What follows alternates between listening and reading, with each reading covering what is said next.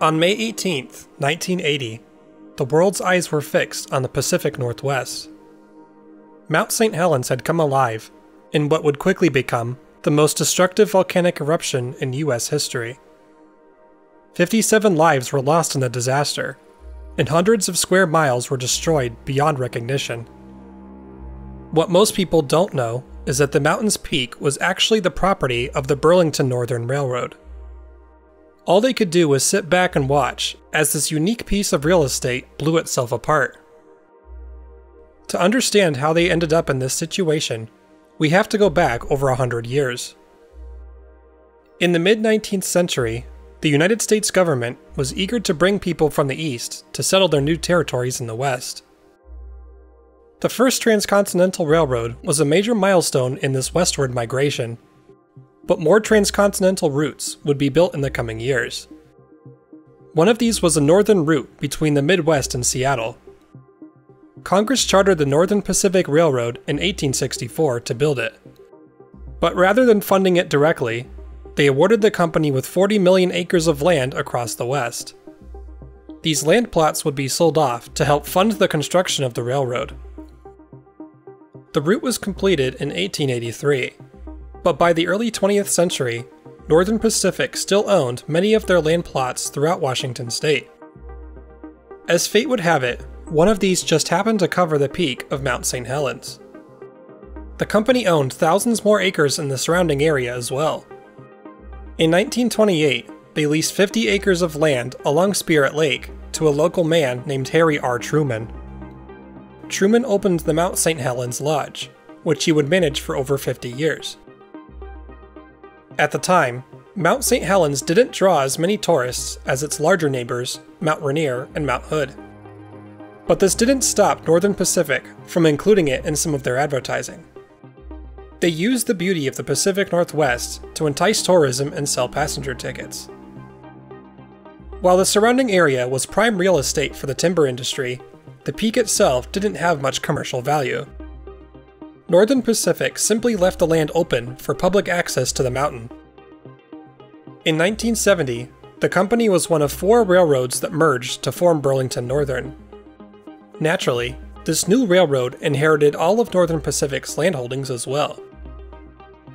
By the late 70s, Burlington Northern considered building 2 geothermal energy sites at the base of the mountain. They tried to partner with Portland General Electric on the project, but PGE wasn't interested. As their spokesman said, their major holding was on top of the mountain, and that's not really a good spot to be building a power plant. They didn't know it at the time, but the mountain would soon prove the truth of that statement. In the months leading up to the eruption, Harry Truman, now 83 years old, became something of a local celebrity. The feisty old man famously refused to leave his home, vowing to stay on the mountain until the bitter end. If I left, it'd kill me. If I left this place and lost my home, I'd die in a week. I couldn't live. I couldn't stand it. So I'm like that old captain, and by God, I'm going down the ship. Tragically, the eruption caused a landslide and pyroclastic flow of biblical proportions. Truman and the St. Helens Lodge were wiped out in an instant. Of course, Burlington Northern was still the owner of the property, which was now buried under 150 feet of debris. They were also the new owner of a massive crater where the mountain's peak used to be. In the process of the eruption, the land had lost more than 1,300 feet in elevation. The U.S. Forest Service and many other groups scrambled to figure out what to do with the surrounding landscape. Environmentalists argued that the land had already been damaged by deforestation for years, so this was the perfect time to protect the area from any further destruction, at least by humans. Numerous options were considered, and some people pushed for the area to be developed into a national park or a national monument. On the second anniversary of the eruption, Burlington Northern announced that it would donate 690 acres of land to the U.S. Forest Service. This included the 650 acres on the mountain's peak, as well as the 50-acre land plot formerly leased to Harry Truman. Their letter to President Ronald Reagan said, "It is our hope that this donation will encourage the careful management of the Mount St. Helens area, for the contemplation and enjoyment of future generations. A few months later, on August 26, 1982, 110,000 acres were officially preserved as a national volcanic monument. This was a major victory for preserving not only Mount St. Helens itself, but its surrounding forestry and wildlife as well. It promised to be a burgeoning hotspot for geological research and tourism for generations to come. Burlington Northern undoubtedly played a role in helping the park become a reality.